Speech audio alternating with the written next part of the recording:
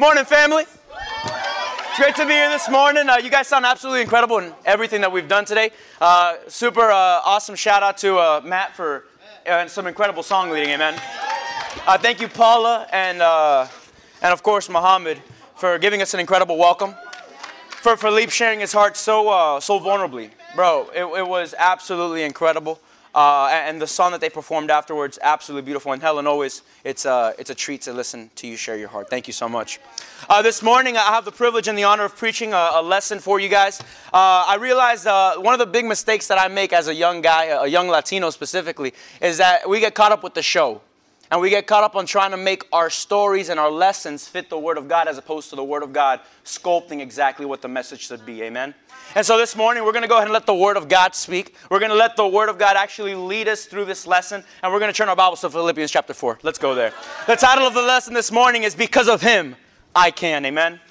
Philippians chapter 4. We're going to go ahead and read in verse 1. Can I get an amen when you're there? Amen. Awesome. Some Bible scholars in the house. Verse 1, it says, "Therefore, my brothers and sisters, you whom I love and long for, my joy and crown, stand firm in the Lord in this way, dear friends." And just like any time that you read in the Bible, you see the word therefore, you got to ask yourself, what's it there for? Well, let's see what it says in chapter 3 in verse 17 as to what Paul is talking to the church in Philippi about. Verse 17, it says, "Join together in following my example. Brothers and sisters, and just as you have us as a model, keep your eyes on those who live as we do. For, as I've often told you before and now tell you again, even with tears, many live as enemies of the cross of Christ. Their destiny is destruction. Their God is their stomach. Their glory is in their shame. Their mind is set on earthly things. But our citizenship is in heaven, and we eagerly await a Savior from there, the Lord Jesus Christ, who by the power that enables Him to bring everything under His control will transform our lowly bodies so that they will be like His glorious body." We see that Paul is encouraging the church in Philippi, guys, you need to stand firm in the Lord. Why? Because the spiritual war is breaking out. And what I've realized is throughout the years, I've been a disciple for 3 years now, thank God. And I've seen that the spiritual war is so true.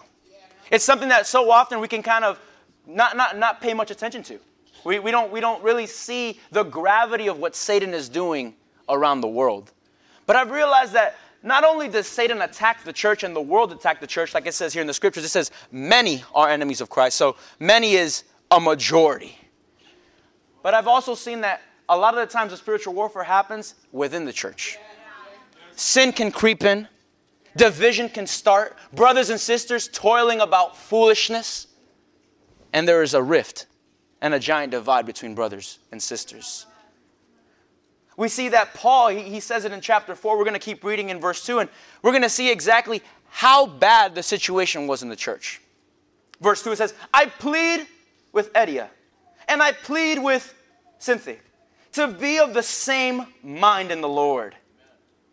Yes, and I ask you, my true companion, help these women, since they have contended at my side in the cause of the gospel, along with Clement and the rest of my co-workers, whose names are in the book of life." We see that Paul is telling the church, he's saying, guys, this issue needs to be resolved. And you always, whenever we read the scriptures and there's a command given or an encouragement and admonishment given to the people, it's because they weren't doing that. So here we see that Paul was talking to these sisters specifically. He said they need to be of the same mind. There was some conflict. There was some division. Guys, there's so many things that we can be divided on. Who's the best artist in the world? You know what I mean? Like who's the best rapper? Who's the best athlete? LeBron James, of course. There's so many things that we can go ahead and allow to divide us as the brothers and sisters in the family of God. But here Paul specifically says, I want them to be of the same mind.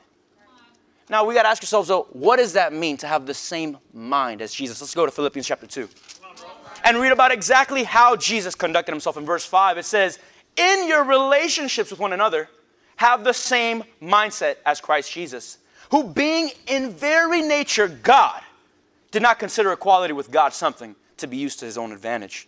Rather, he made himself nothing by taking the very nature of a servant, being made in human likeness. And being found in appearance as a man, he humbled himself by becoming obedient to death, even death on a cross." We see here that the attitude and the mindset of Jesus is to be humble.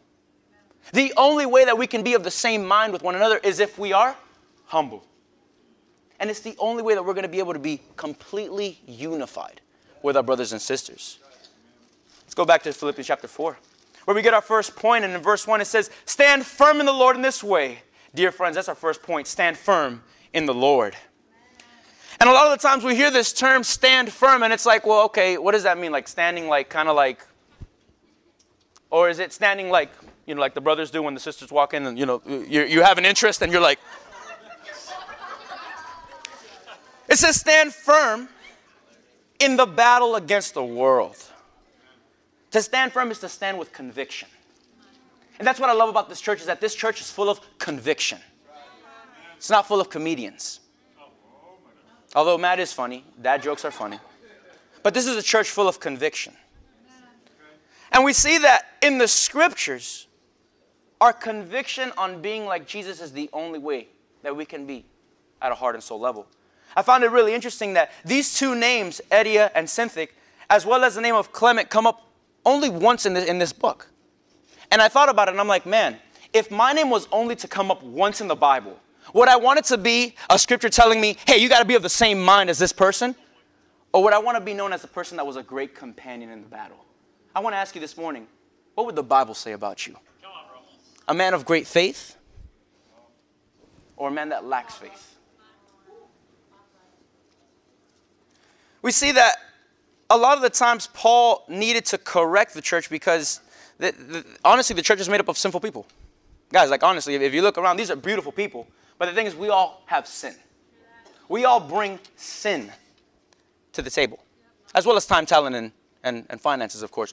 But the thing is, we need to understand that our sin, we can't let our sin supersede the Word of God in terms of importance. Guys, the Word of God is so necessary. It's the only way that we can actually talk to each other and not get bitter all the time. Like, I love the fact that I can have the same mind and attitude with the brothers in the campus ministry. You know, I wanted to share real quick. I know that, you know, Brandon and I, we've been spending a lot of time together lately, and it's been super, super encouraging. But Brandon and I, we're not always unified. I realize. Brandon and I are very different. Brandon is very, you know, very funny, very charismatic, very handsome. And me, I'm the opposite. But him and I, a couple of weeks ago, he gave me a call, and he was like, bro, I need to talk to you for 5 minutes. And I'm like, sweet, 5 minutes. And it was about 11 o'clock at night, because you know how at the end of the day, you just want to go to sleep. It's 11 o'clock, and he's like, bro, I just need to tell you something. I just feel neglected by you. I feel like you're not leading the people correctly. And he's just spewing all of his heart out. And I'm like, whoa, this is intense. But I realized that a sinful man would have easily been like, well, bro, it's your fault. Hang up and then go to sleep. But because of the example that Matt's played in my life, the example that Jesus plays in our lives, the first thing I did was, after he shared everything he said, bro, I'm sorry. I'm sorry that I've failed you. And the thing is, we went ahead and talked for, I think it was an hour and 15 minutes. So 5 minutes went to an hour and 15 minutes. But I realized the only reason why we were willing to do that is because this man loves God and I love God, and we want to be of the same mind. And so I want to give us a practical with this point, guys, is if there's any disunity with any brother or sister in the church right now, you know when you're disunified. You can feel it. There's a sin of weirdness, you know, when they come into the room. It's like, yeah, bro. You avoid all eye contact. You avoid even talking to the person. And when their name comes up, you're just kind of cringing in your soul. I want to give us a challenge, and in all seriousness, if there's any disunity, you get rid of it today. Before this evening, before you go home and hit your head on the pillow, you get completely unified with your brother and sister and give God the glory on that. We need to stand firm, guys, in the battle. Guys, the world is against us. Like, you should see how much persecution the brothers and sisters get all around the world. Brothers and sisters getting beaten by their own family members for the sake of the gospel. Being made fun of, being ostracized by your friends. It's the worst feeling in the world. And then what's even more intense is, what about when inside of the church we start having problems? It's like everywhere you go, there's no defense. Everywhere you go, there's a problem. But what's amazing is that if we stand firm in the Lord, we'll make it happen. And we'll be victorious and have our names written in the book of life like we saw here. Let's keep our reading in Philippians chapter 4. It says, rejoice in the Lord always, and I will say it again, rejoice. You ever have somebody have to tell you something twice in order for you to get it? We see Paul had that heart. He was like, guys, I need you to rejoice. That's where we get our second point. Rejoice in the Lord always. The word rejoice is defined as a having of, it says to feel or show great joy or delight. But then I looked up the archaic definition, like back in the day, you know, when the dinosaurs roamed. It says here that the word rejoice is to cause joy to someone. So we see that in the scriptures, it wasn't a matter of, hey, you need to feel good. No, you need to help others have joy. So when the scriptures is calling us to rejoice always, it's not, hey, you got to be happy all the time. It's, hey, you got to give your heart to those around you and give them joy. What an incredible conviction that Paul had. And we see in verse 5, it says, let your gentleness be evident to all. There's nothing more incredible than being around somebody that's gentle. You know, like Deborah, you know, Deborah's super, super gentle, super, super. Even when I mess up and I make dumb comments, she's like, yeah, I forgive you. And then it's awesome. But there's something about someone that has gentleness in their character. And I want to ask you this morning, do you have gentleness? Is it evident to everyone? Or is it only evident to your husband? Or is it only evident to your circle of friends that, you know, you guys are, you're only nice to one another? Or is it evident to every single person? I believe if we become men and women who have that gentleness that's evident to all, this church will multiply exponentially. Amen. Verse 6. Do not be anxious about anything. Well, that's a command. Don't be anxious. But in every situation, by prayer and petition with thanksgiving, present your requests to God. And the peace of God, which transcends all understanding, will guard your hearts and your mind in Christ Jesus. Do you think it's important to rejoice? I realize as disciples here in Miami, I don't know about you guys, but it's been a little hard coming down here to plant this church. And I think the one thing that I've seen is that there's a lack of rejoicing. When the suffering comes, it's very easy for us to shy back. And I realize it's not that we're just being overwhelmed by the situation. It's that we're not doing what it says in verses 6 to 7. In every situation, by prayer and petition, with thanksgiving, present your requests to God. You could tell a lot about a man by his prayer life. I know for me, I went to India with Matt, Helen, Ted, and Brandon. It was probably the most incredible experience of my life in India while I was with the disciples. But going to India and coming back from India, it was the worst experience of my life. I wanted to share a little bit, and I wanted to just kind of let you guys in a little bit on what happened exactly with Brandon and I on our way to and fro from India. It was probably, you guys ever have those moments where you feel like no one's there for you? And you're completely abandoned and no one can help you? So Brandon and I, we were flying from Fort Lauderdale Airport over to Chennai, India. We went from Fort Lauderdale to Jersey, from Jersey to Delhi, from Delhi to Chennai. Make sense? We went ahead and got on our flight. We made it to Jersey. It was incredible. And honestly, like the excitement on Brandon and I's behalf, like we were just like, this is going to be the greatest experience of life. We're going to be so unified. We're Paul and Timothy. We're Elijah and Elisha. We're God and Jesus. Like we're just so excited. We make it to Jersey. We get, it's a delayed flight because of air traffic and traffic control throwing stuff off. We miss our flight to go from Jersey to Delhi. So we had to stay the night at a hotel that we had to pay for. Like we went to the customer service people and they said, yeah, you know you're not getting a hotel from us, right? And I looked at Brandon and like the thing is, at that point we were both spiritual. And Brandon was like, amen, we'll do this thing. Brandon's clothes was on the plane on its way to Chennai. So Brandon had no clothes. I lent him clothes. You looked great in my clothes. We are in Jersey. We stay the night. We show up to the airport 24 hours after that for our next flight to go to Delhi. We go to Delhi. It was, a 14, 15-hour flight. We get to Delhi, and before we left there, we went to the customer service people, and Brandon's tickets, everything printed out correctly going from his flight from Delhi to Chennai, if I'm not mistaken. My tickets, they didn't print because they said, oh, sir, you'll just have to get it when you get over there. And I'm like, okay. Like, no, I'm sure that's a lie. We fly over to Delhi. We get to Delhi, and And I go to the customer service people, and I'm like, hello, I need my flight ticket. And they say, okay, what's your name? They looked up my information. Nothing was on their system. And of course, Brandon's, everything was perfectly fine. But because we missed our flight, they weren't able to give us the same flight the day after to go from Delhi to Chennai. You guys with me? So Brandon and I had to pay $115 for new flights. Me already going to India is like there is a God. You know what I mean? Like I don't have money like that. I'm not, Bill Gates here.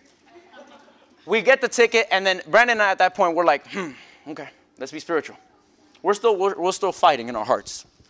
Conference goes awesome. We get to Chennai. God, God's glorified. Coming back from Chennai, we fly from Chennai to Mumbai. We go to the airport. Brandon's information, of course, works. Everything's perfect. And I'm like, bro, that's incredible. And it's my turn to check in. I go up to the lady. I'm like, hello, my name is Isaac. Here's my passport. And I'm super fired up. I'm like, we're going back home. God is great. They try to log in my information, and their whole system crashes. All of my information completely erased from the United Airlines interface. And so the lady, the gentleman is looking at me. He's like, sir, we cannot do nothing. And in my heart, I was somewhat spiritual. I think Brandon would agree. I was somewhat spiritual at that point. And I was like, okay, amen. I went with the customer associate, walked off to an office. Sir, the only ticket that you can buy is one for $550. And this was only from Chennai to Mumbai. Guys, it's in the same country. It's like me flying from here to California, paying $550 for a ticket. And so I'm in my heart, I'm like, I don't have this money, dude. And the lady says, well, if you don't pay, you don't go. You stay here. And in my heart, I'm like, no way, dude. I don't want to stay in India, man. Like, I don't want to be here. And I tried to pray, and the thing is, I realized I was praying the right things, but my heart wasn't changing. I was praying, God, help me out in this situation, please, Lord. I don't know what I'm doing. But it was just me saying the things that I needed to say. But my heart wasn't transforming and becoming like that of Jesus. I buy the ticket on my credit card, and it hurt me, trust me. She swiped it, and she's like, here's your receipt. And I'm like, I run, I think it was, the airport in Chennai is huge, actually. So I ran about half a mile in less than 10 minutes, which is impressive for me, to get to the terminal on time. And there's Ted Green and Brandon Green just smiling and enjoying their life. And I sit down, and you ever have your brothers try to get into your heart, and you're just like, yeah, bro, I'm good. I'm good, bro. And your heart is completely wicked and hateful towards God. I saw myself get there, because guys, money for me has always been a struggle. I grew up here in Hialeah. I literally have had roommates for my whole entire life. 4 roommates at a minimum in one room. Lived with my grandpa and my 2 brothers in one room. Went to Gainesville. I lived with 6 men in one apartment building. I lived in New York with 3 guys in one college dorm at St. John's University. I'm living right now with Andres in a space that's the size of this stage probably. And it's a struggle for me. Finances has always been something that's hard because I always feel like I never have enough. We go to Mumbai. We get to Mumbai, and the plane was delayed, and we had to literally, I think we ran something like half a mile to get to where we needed to go for the next leg of the flight, which is from Mumbai to the rest of Brussels and all of that good stuff. We get to the ticket counter in Mumbai. Brandon's information works perfectly. God loves Brandon. I go up to the person who gives me the tickets. And they try to log in my information, and he went ahead and said, your information is not here. And at that point, it was like my entire life fell apart. I don't know why. I looked at that guy, and Brandon was right next to me. He saw it all, and I'm like, no! No! This will not happen. You're going to get me on that flight. I'm tired of this. You've taken advantage of me every single time. Why? Brandon watching all of that. He saw me sin to a man I've never even met in my life. My anger, my boiling frustration because of my situation, I wanted to take control instead of giving it to God. I prayed 0 times on that flight.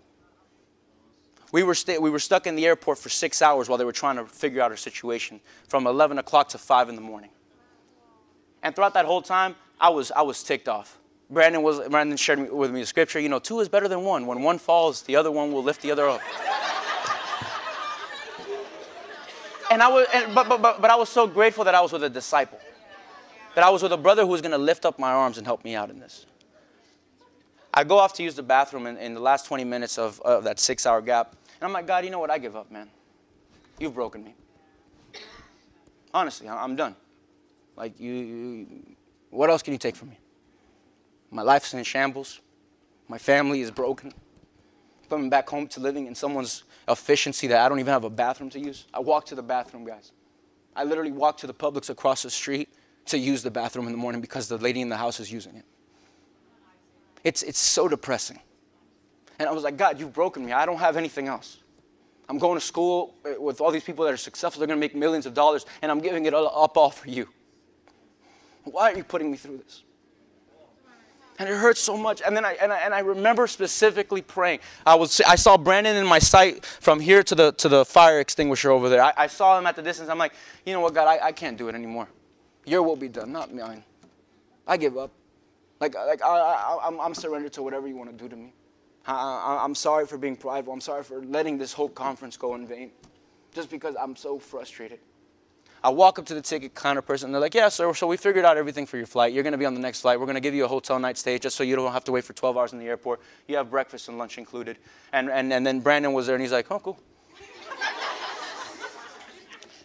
But the reason I share that is because verses 4 to 7, I never understood until I think about a week ago, where everything, Paul says here that everything should be in our prayers.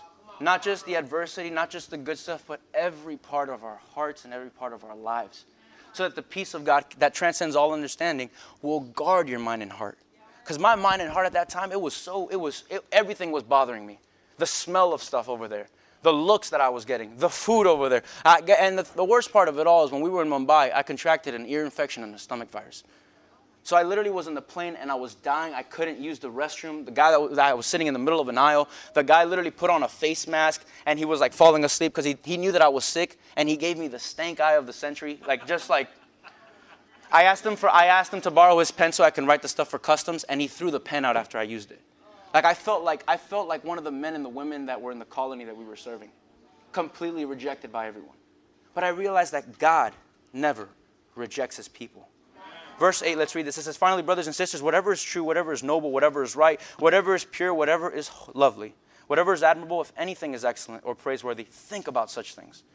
Whatever you have learned or received or heard from me or seen in me, put it into practice, and the God of peace will be with you.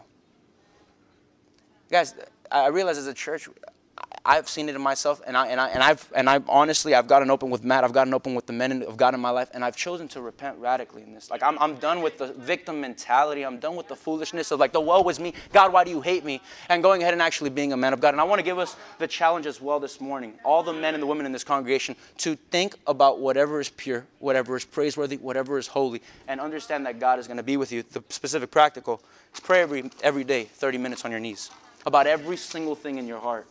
Every single thing. Because I realize we can come into the fellowship relying on other people's relationship with God instead of our own relationship with God. Are you guys with me? Let's keep on reading in verse 10. We're going to come in for a landing here soon. Verse 10, it says, I rejoice greatly in the Lord that at last you renewed your concern for me. Indeed, you were concerned, but you had no opportunity to show it. I'm not saying this because I am in need, for I have learned to be content, whatever the circumstances.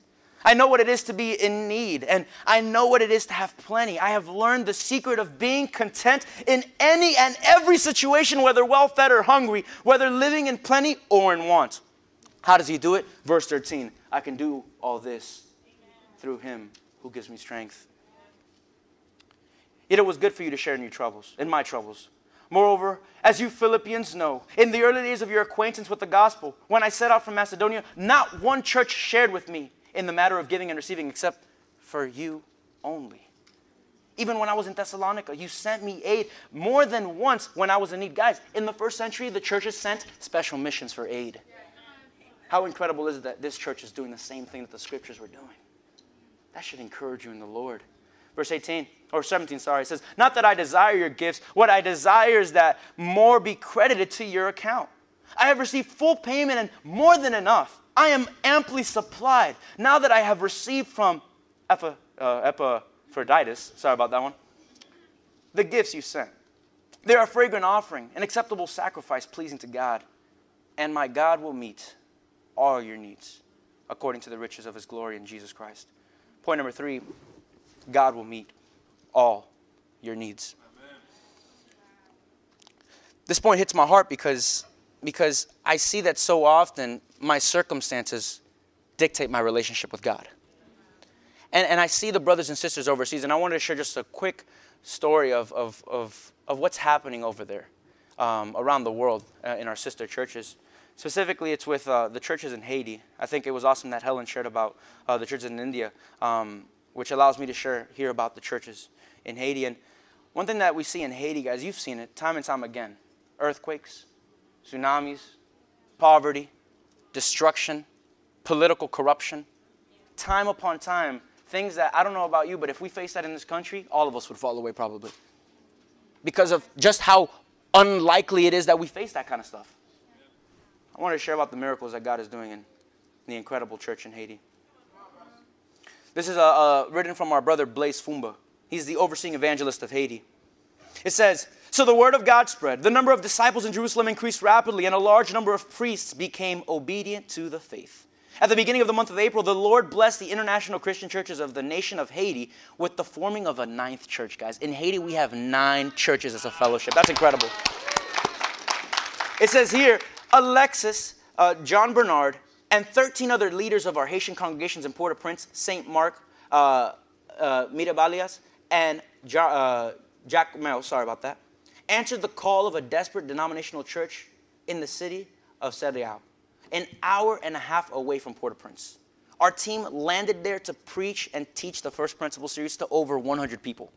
Guys, like imagine a group of people just randomly coming together and being taught the scriptures just like this. Like just somebody coming in from out of town and you listening to what this person has to say. Check out the miracle.